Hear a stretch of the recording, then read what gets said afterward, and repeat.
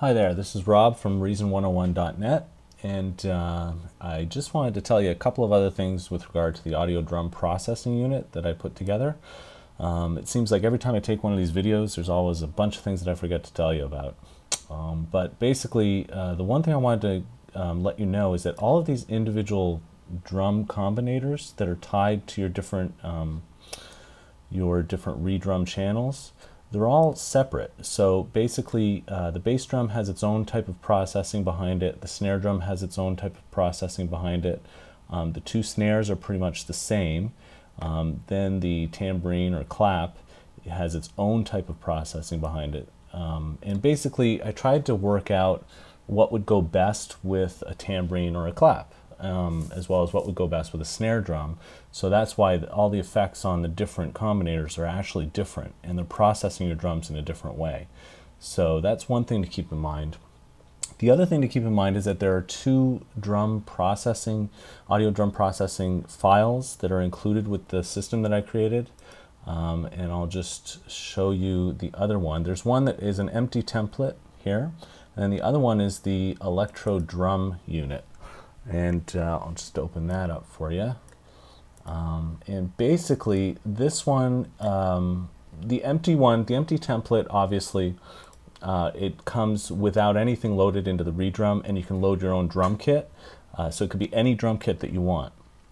With the other one, the electro drums, what I did was I actually tried to show you something a little different. I tried to show you how you can connect different Thor devices, or you could use subtractors or maelstroms, and you could connect these to the redrum. And if you look on the back, basically what's happening is the different processors are going into the different, or I should say the different synthesizers, the different Thors are going out to the different processors.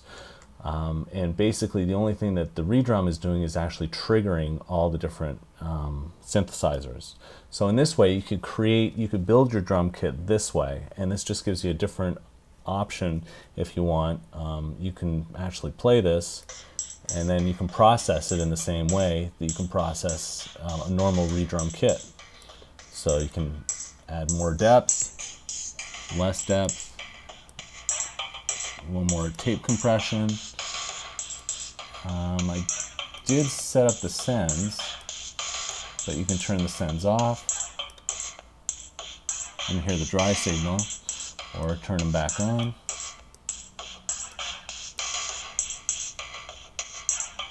And then you can process each one of these. If you want to try the snare drum out, let's say,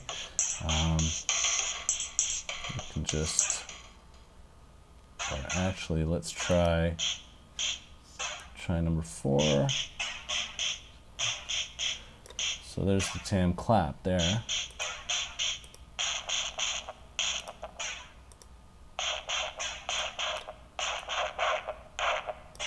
See, so you can process each drum differently in this same way.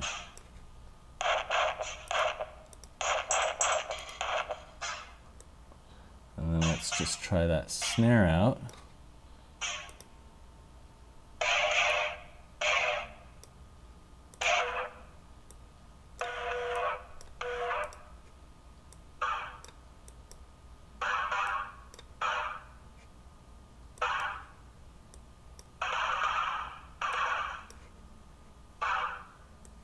Okay, so you get the idea. Basically, what this is just two different ways that you can play your redrum unit through the system.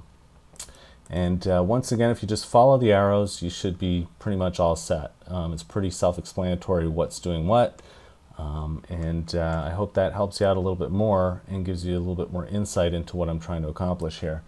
The other thing that I wanted to mention is that this top drum submix, basically, this is what you're going to use to deal with all of your different sends, and you can also deal with the levels here. You can change your panning amount over here. So in this way, this is a fully complex audio processing unit that is built to handle any kind of drums that you want to throw at it. And hopefully you can either use that as a template for your own drums, or you can use it as to create a few different loops that you can throw into Recycle afterwards. I'm hoping that you do find it very useful. So once again, this is Rob at Reason101.net, and this is part 2 of the audio drum processing system. Thanks for your time, and thanks for listening.